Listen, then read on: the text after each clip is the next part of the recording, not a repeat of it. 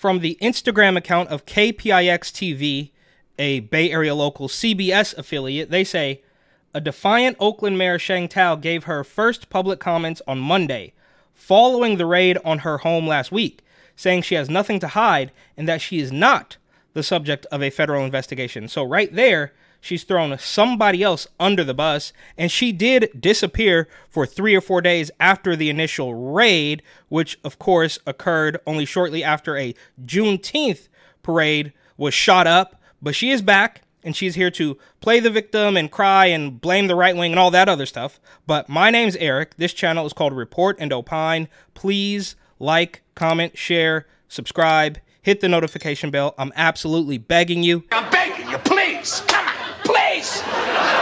It would help me a lot, and it would cost you nothing. But if you wanted to help me even more and spend some money, you would buy my book, New York City 2020, Gotham Unglued, on Amazon.com. That link will be in the description. This I know for sure because I was born poor in America. And that teaches you a lot about the world from day one. And I am your mayor. I am the mayor to all the Oaklanders.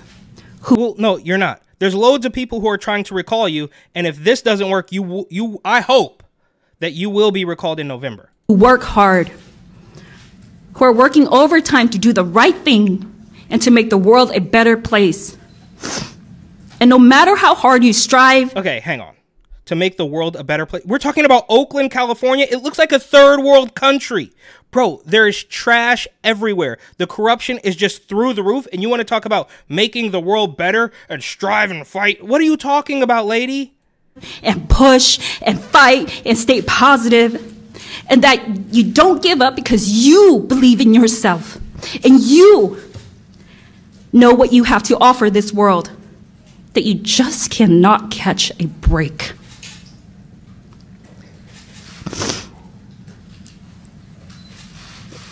Well, guess what? I'm not going down like that. Okay. So she's not going down like that. We're not going down like that. She wants to be tough on one hand and pretend that she's gonna, fight for the little guy. But on the other hand, she's not so tough because she's crying. So which is it? And you also bring out the waterworks because you want a little bit of sympathy. And there's some other clips, they're all over the place, of her quite literally blaming the right wing. I mean, nobody on the right wing has set foot in Oakland, probably in the political sphere, I should say, in at least a decade, if not more. And this lady, I mean, this is probably not the worst of her corruption, right? Maybe this is just the timing when people are really looking into her and they're trying to get her out of there as far as the recall is concerned. But this is the same lady who didn't file her paperwork to run for mayor on time, but somehow still got in and was elected. This is the same lady who couldn't file the paperwork that would have granted her millions of dollars to combat retail theft, which you imagine she would have at least done, and pocketed the cash and left all the retailers to drown anyways. This is also a lady who fired the chief of police for police misconduct while the misconduct of the actual criminals is obviously through the roof. And once again, this time from the KPIX TV Twitter account, attorney Tony Brass, who signed on to represent Oakland Mayor Sheng Thao following an FBI raid at her home last week, announced Monday that he is no longer representing the mayor. Why would he do that? She's innocent. She told us that she's innocent. She couldn't convey that message to him. I mean, she's so innocent that a former chief of staff for Oakland Mayor Sheng Thao said she should resign following the raid at her home.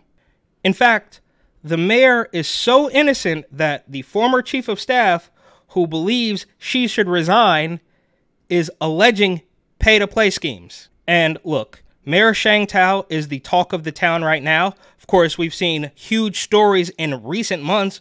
Obviously, In-N-Out leaving, the pizza shop getting robbed. I mean, everybody was getting robbed. The bipping. Oh, but they have a baseball team, a minor league baseball team, and a women's soccer team that's going to save the city. That's obviously completely false.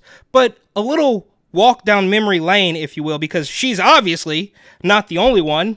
From August 2017, San Francisco Mayor London Breed fined $22 $22,792 for ethics violations. And I talk about this, I mean, every time I mention her name, I have to mention this fine because for whatever reason, she just kind of flies under the radar. And of course, you have to keep in mind that if London Breed is willing to admit nearly $23,000 in ethics violations fines, she probably has done much more, and she is the highest paid mayor in the country, so that's obviously a drop in the bucket for her. But this, from February 2020, San Francisco Mayor London Breed admits to past relationship with Mohamed Nuru. Now, you might be asking, who's Mohamed Nuru? He is the former San Francisco Public Works Director, and he was sentenced to 7 years in federal prison. So just think about that for a brief second. San Francisco, of all places, the man who was supposed to be cleaning up the streets, the needles, the poop, the pee, the tents, he was caught taking bribes. They say Mohamed Nuru, director of SFDPW until his arrest in 2020, sentenced for bribery and kickbacks dating back to 2008. And naturally, Mayor London Breed, as his ex-girlfriend, so she paid the $23,000 in the ethics violations fines, part of which included taking gifts from him, in which he gave her $5,600 to fix her car, even though, of course, she's the highest paid mayor in the country. There was also something where she was begging the former governor to get her brother off of manslaughter charges. I mean, this is a really deep rabbit hole. These people are completely awful. And, of course, a little bit more recently, San Francisco mayor defends criticism after video catches her dancing maskless at a nightclub. But don't worry, she had a good time. She was watching Tony perform, and that was legendary. I had a good time at the Black Cat, and I think it's sad that this is even a story. The fact is, there was something that was really monumental that occurred, and that is Tony, the original members, the brothers, Raphael Sadiq and Dwayne Wiggins, who have not performed in public for, I believe, at least over 20 years. They are just really some of the most incredible artists in the history of this country and the Bay Area in particular. Also, even more recently, she went incredibly viral for asking one of her mayoral contenders or opponents about naming drag queens or something. I'd like to ask Mark a question. You were at the Harvey Milk LGBT Democratic Club and couldn't name any LGBT advisors to your campaign. You were at the debate last week and couldn't name any drag queens on your own. I was wondering if you this is an opportunity to redeem yourself. And if you could name 3 LGBTQ advisors for your campaign and 3 drag queens in San Francisco. I mean, as the city's quite literally collapsing, right? And the mall is, everybody knows this is not new, but people are fleeing left and right by the thousands in droves. And her concern, I guess, is to ask somebody running against her to name some drag queens. I mean, who is that for? That's always the question, right? Like, do you think you're winning over hearts and minds? Do you think there's enough weirdo lefties who are walking over needles and poop that care? Maybe. I don't know. Maybe that's how it's gotten so bad. And another good throwback, right? Because we all know how terrible scumbag, greaseball, bang your wife Governor Gavin Newsom is.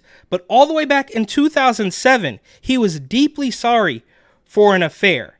San Francisco Mayor Gavin Newsom admitted on Thursday to having an affair with the wife of his former campaign manager who quit a day earlier after confronting the up-and-coming Democrat and the gay marriage advocate. I am deeply sorry, Newsom told reporters, admitting the affair after the San Francisco Chronicle reported that Alex Turk had resigned from Newsom's re-election campaign after his wife disclosed the romantic involvement. I want to make it clear that everything you've heard and read is true. And I am deeply sorry about that. So these are the people we're dealing with. And this is the short list, obviously. The short list of people in California, well, I do have some New York people that have done terrible things, but this is obviously not everything terrible they've done, and this is obviously not all the terrible politicians that we're dealing with. Another classic. I mean, the hits just keep on coming with these people, but Newsom faces backlash after attending French Laundry dinner party. And fine, if you weren't paying attention before any of this, this should really snap you out of it. I truly do not understand how anybody can be on board with these people at this point. And that's why it has become a question of the legitimacy of actually voting.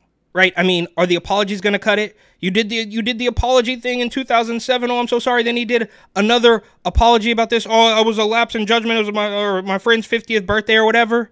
And as soon as I sat down at the larger table, I realized it was a little larger group than I had anticipated. And I made a bad mistake. Instead of sitting down, I should have stood up and walked back, got in my car, and drove back to my house. Instead, I chose to sit there with my wife and a number of other couples that were outside the household. And you can quibble about the guidelines, et cetera, but the spirit of what I'm preaching all the time was contradicted, and I got to own that. And so I want to apologize to you. Okay, bro. These are quite literally movie-level villains.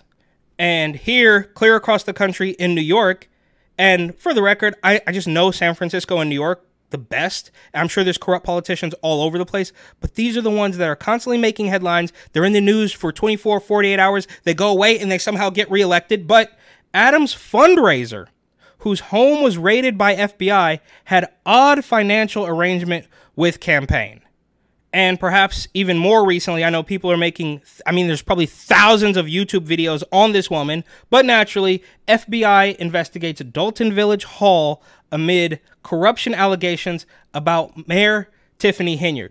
And I don't know how these people, they got way over their skis. They just quite literally thought they were completely untouchable, which perhaps they are. Another classic, Governor Grabass Andrew Cuomo resigns over sexual harassment allegations. And again, this is not the worst thing he's done. They just figure out a way to get rid of him and, of course, replace him with somebody who's actually more radical. And people are kind of, I can't believe I'm saying this, but he's actually not as bad as Kickback Kathy Hochul. I still can't stand him, but some people are kind of pretending that he's not that bad because he said, oh, well, if his name wasn't Trump and he wasn't running for president, then none of these charges would have been brought. If his name was not Donald Trump and if he wasn't running for president, I'm the former AG in New York, I'm telling you that case would have never been brought. And that's what is offensive to people. And it should be. Which is true, but you already eliminated thousands of people and ruined millions of lives, so you're not going to get a pass from me. And before Governor Grabass Andy Cuomo, there was Eliot Spitzer, who was probably even more of a Governor Grabass. Spitzer resigns after sex scandal pressure. So he, back in 2008, was caught up with some high-end hookers when he was supposed to be running the entire state, which I guess you can do both. They're not mutually exclusive. But these people are just so blatant that I guess they think they're never going to get caught. And technically he got caught. So did Andrew Cuomo, but they're not going to face any consequences. And last but not least, bribery fraud charges reinstated against former New York Lieutenant Governor. So his name was Brian Benjamin. For whatever reason, he kind of flew under the radar. He was Kickback Kathy's #2 in command after she stepped in for Governor Grabass. And I guess he was engaged in some pay-to-play schemes, which is why we call her Kickback Kathy, and she wants to pretend like she didn't know. Obviously she knew, but it's a dirty, dirty game. And so I guess he was charged, and then the charges were dropped, but now they're back. And clearly, all of these people are completely awful. I truly do not understand how they have gained these positions of power, but we do know that these criminal politicians will almost undoubtedly breed criminal citizens.